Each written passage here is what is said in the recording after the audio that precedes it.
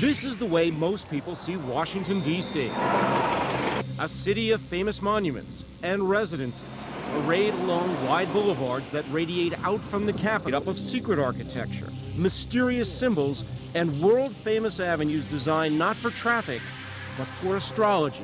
Pennsylvania Avenue is the equivalent of an ancient Egyptian temple which has been opened up to the sky. Ovason laid out his case in his book, The Secret Architecture of Our Nation's Capital. He took us for a tour a few months ago to show just how our nation's capital is related to the zodiac. Why? Well, he says many of the city's planners were members of the fraternal organization, the Freemasons, and they wanted to orient the layout of Washington to the stars. Most of them were not astrologers in the accepted sense of the word, but they were certainly astronomers, and they were certainly deeply interested in the myth of the stars. And one astrological sign in particular, Virgo, the Virgin. The qualities associated with Virgo are prosperity, energy, kindness, all fitting a young nation experimenting with democracy. The idea that this city would be the center of a new empire, but it would have its temples to the stars, just as the Romans and the Greeks built. The secret of Washington, D.C. was an entirely new city built upon waste farmland. So you were able to start literally anew, and this is what they did. Take the triangle formed by the White House, the Washington Monument, and the Capitol. Ovason claims it was laid out that so each part of that triangle corresponds to a major star surrounding the constellation of Virgo. And he maintains that Pennsylvania Avenue was laid out so that in mid-August the sun will shine directly down the entire length of the street, giving the U.S. Capitol a clear view of the setting sun. And here's more proof, according to David Ovason. The top of the old post office building on Pennsylvania Avenue is also designed so that mid-August sun will cut right through it, imitating exactly the radiant triangle around the so-called all-seeing eye on the dollar bill, a key Masonic symbol. Other Masonic theorists point out patterns in the way Washington streets are laid out. Connect the major traffic circles and you can clearly see a 5-pointed star, an important symbol for Freemasons. Near the Capitol, streets form a replica of the square and compass, probably the most familiar Masonic trademark. Well, it's a very grand thought. But it's one that Charles Atherton of the D.C. Fine Arts Commission just doesn't buy.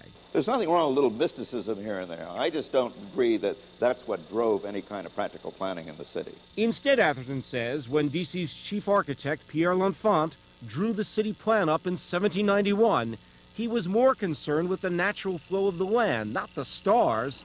And at the Washington headquarters of the Freemasons, the organization's grand historian argues there's another good reason not to believe that D.C. is a Masonic creation. L'Enfant was not a Mason. But Ovason, who's a Mason himself, says the secret symbols were just hidden to avoid stirring up anti-Mason feelings. Well, I think that the Masons themselves had this technique of attempting to say things to their followers and to fellow Masons with totally ignoring the populace at large. George Washington used Masonic rituals and wore a Masonic apron when he laid the cornerstone of the Capitol in 1793. A special silver trowel made for the occasion was also used in similar cornerstone ceremonies for more than a dozen other federal buildings, including the Washington Monument, the Smithsonian, and the National Cathedral. Other symbols, though, you probably walk by every day without ever noticing. The zodiac is on the periphery. Washington has over 50 zodiacs, circles containing the 12 astrological signs. According to Ovason, you can find them in public buildings like the Federal Reserve, the Library of Congress, even the U.S. Capitol, like this one, on the memorial to President James Garfield on the south side of the Capitol. And this one, across from the National Gallery. It's dedicated to its benefactor, Andrew Mellon. Mellon, of course, was a Mason, and it was designed by some brother Masons and placed here at the behest of brother Masons. So it's very much a Masonic thing. Or maybe it's just coincidence. There may be zodiacs throughout the city, but the study of astrology has nothing to do with Freemasonry. There's no degree of Freemasonry with which I'm familiar. Still, to true believers, Washington, D.C. is not just a city of politics and power, it is a city of the stars. Michael Gargiulo, Fox 5 News. According to Ovason, Washington, D.C. isn't the only instance of secret codes. In fact, He's written another entire book on the secret symbols and hidden meanings behind the complex graphic design of the dollar bill. Coming up. A breakthrough for couples having trouble conceiving. The new procedure that is creating super sperm. Plus, the fire.